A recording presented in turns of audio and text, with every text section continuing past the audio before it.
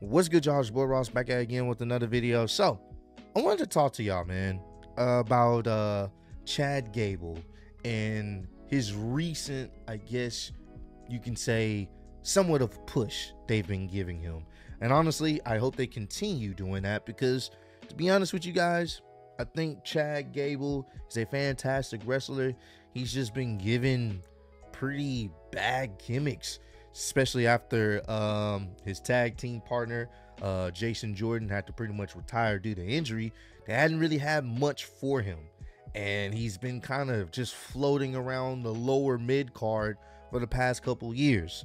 And the reason why I'm bringing this video up, because I was thinking about it, especially this past Monday Night Raw, and how over he was. Granted, he was in his hometown, but not even just this Raw, other Raws previous, how he's been getting more over when it comes to him having somewhat of a, I guess you could say, like a singles run.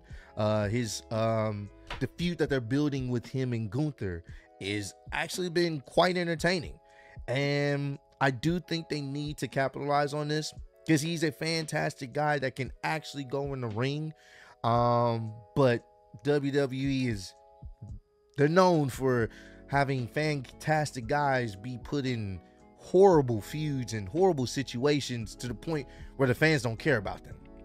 You know, for example, LA Knight, before his popularity has really grown, this feud with Bray wasn't really that well received when you all look at things as a whole. And even if you go before that, them teaming him up with the male models, that whole gimmick, that was trash. Like they were ruining him on arrival to the main roster. So the fact that he was able to recover from that and now he's one of the biggest stars in the company is beautiful to see.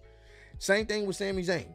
Sami Zayn, before the bloodline and start being like a bloodline groupie, then he finally got in. You know, at first it wasn't looking too good for Sami Zayn because he was kind of floating around, not really doing too much of anything noticeable until they put him with the bloodline, and then it started to get over, and then it became one of the best things on WWE television, to the point where he was having a main event match with Roman Reigns and everyone wanted him to win a championship. And I feel the same way about Chad Gable here. He's in this group with Alpha Academy. They haven't really done anything noticeable, but they've kind of helped, like, I guess you can say, enhance the group overall when they added Maxine. I think once they added her to the mix, fans started to get a little bit more interested. Fans weren't even, like, I guess you can say, shitting on the shoosh gimmick. Even for me at first, I wasn't a really big fan of it, but it's kind of growing on me. It's endearing, and people are you know, actually really getting invested into what they got going on. And we've seen it on the past couple weeks on Monday Night Raw, especially this past week, where he had his son out there. He won that Fatal 4 to be the #1 contender for Gunther's Intercontinental Championship, and he had his family out there, had his son. He ran around the ring with his son. Like, you have something here, and the crowd went crazy for him. And it'll be interesting to see if more crowds in different cities start to really root for this guy, because I think you can. I think a lot of us compare him to a Kurt Angle. He has the physique of a Kurt Angle. The comedic timing is not as good as Kurt Angle's was when he first came into WWE, but over time, I think it could possibly grow. You know, he has those little comedic little moments that the fans can find endearing. But I hope they really see something here and actually utilize it, because I do think Chad Gable could be somebody that they can really potentially make a star out of if they continue to push him the way they have. And the one way I think you can help him get to that next level in his WWE career is this feud with Gunther. Now, I don't want to jump the shark here and say, oh, let's put the IC title on Chad Gable. I wouldn't say that right now, but I do think their feud should be a catalyst potentially for him to win the IC title. My example I've stated before, especially after seeing what they've been doing with Chad Gable going forward, and I think he seems like a very viable candidate to be the one to potentially take Gunther's title is, I believe they're having their match at Payback. I'm not sure, but they have their match.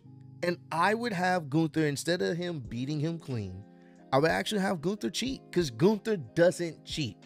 I would have him cheat to beat Chad Gable. Kind of like what they did with the 5-minute beat the clock match, where Gunther was basically flexing, saying, yeah, I can beat you in 5 minutes. It's not going to take me time. And it was one of those situations where he couldn't get the job done and it frustrated him. I hope they expound on that. Have Gunther try everything to put this guy away, but he's just too damn good. And have him cheat. Have him cheat. And I'm not saying have the rest of Imperium help, but more or less have him cheat. Maybe grab the ropes, maybe grab the tights or something, because we don't see that with Gunther. Obviously, he's still a heel, so I would have him do that. Have him have to resort to other means than actually just beating your opponent into submission. He actually had to cheat to get the job done. And when you do that, you create this sympathetic character in Chad Gable, because it's like, damn, Gable almost had it done. He almost had it, but he had Gunther had to cheat to beat him. You know, I want to see Gable actually overcome this guy. It looks like this guy can do it. Damn, he made Gunther have to cheat. And I think they could follow up with something going forward instead of having Gunther beat him clean, because I don't think that would help Chad Gable's push if they are trying to push him, which I do think they should. I don't think it helps his push if you just beat him clean, because then, all right, well, Gunther goes on to the next person. But if you have him cheat, you can open up the feud a little bit more. And now people want to get behind him. People want to get behind seeing Chad Gable potentially be the one to take down Gunther. Now, I do think this obviously should happen after Gunther breaks the longest Intercontinental Championship reign. And then after that, you can kind of go forward. So I don't know. I think that may be after Payback. I don't know exactly when Payback is. So that may be right around the time of Payback or after Payback. I believe he breaks the record in September. I could be wrong. He's not far from it. So you have time to build up that anticipation and that hype that maybe Chad Gable is the one to possibly do it. Now, I know some people have said maybe Ilya Dragunov should come up from NXT and be the person to do it later down the line. I don't know when they're going to have him come up from NXT, so I can't really put too much stock into that. I can only go off of who we have on the main roster. And to be honest with you, if there's anybody that I think would be a viable candidate, because one, Chad Gable can go in the ring. He's a wrestler, an Olympic wrestler. He can go. I would go with him. If there's anybody that can get the job done, it's him, in my opinion.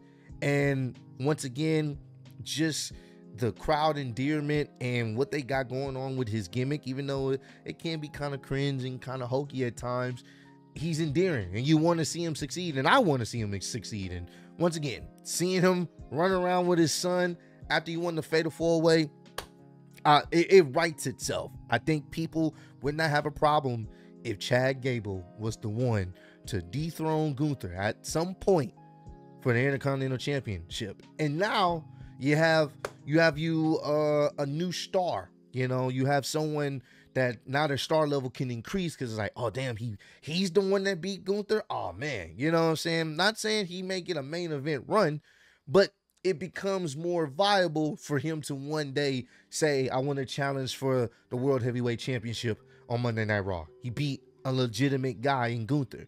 So me personally, I'm all for them doing something with Chad Gable. They have something here. They were able to, you know, make this Alpha Academy situation work.